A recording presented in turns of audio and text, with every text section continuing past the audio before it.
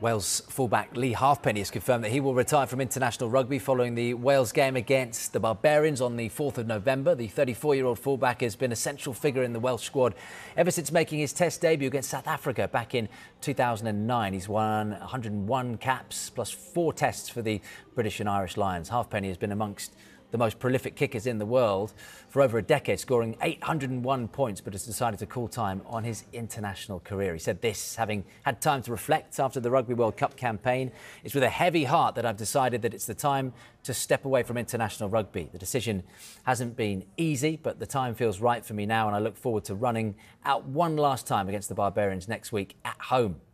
He says, "It's been a huge honour and privilege to put on the Welsh jersey and represent my country over the past 15 years. It was a dream as a kid growing up, playing for Gorsano, to one day play for Wales. I've had the most incredible memories."